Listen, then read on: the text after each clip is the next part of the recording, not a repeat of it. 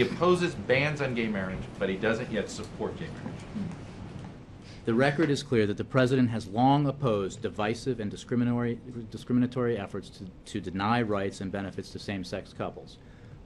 That is a position he has taken that precedes his taking a position in North Carolina. It's a position he's taken in other states where this has been an issue.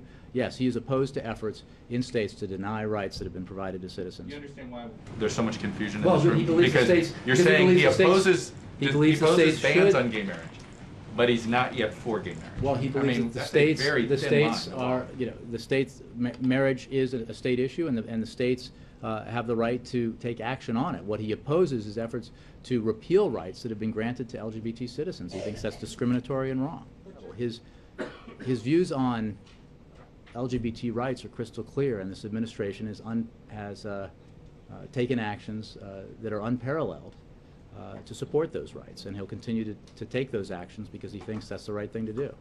April. It is just be crystal clear if everybody in this room is Chris, needing to ask you questions. I think everybody in this room is reacting in the way that folks often do to one story that takes off and then they run down the field and chase it. They're reacting to comments on a Sunday show. Nothing has changed in the President's firm commitment to LGBT rights, and nothing's changed, and I have no information, new information. By the White House. Look, it's the same position. It's not the position of the White House. The President's position. Why did you guys send out statements to clarify? Because the Vice President's statements were being misinterpreted by some, so there was an effort to clarify it by the Office of the Vice President. But that's where the President is, okay?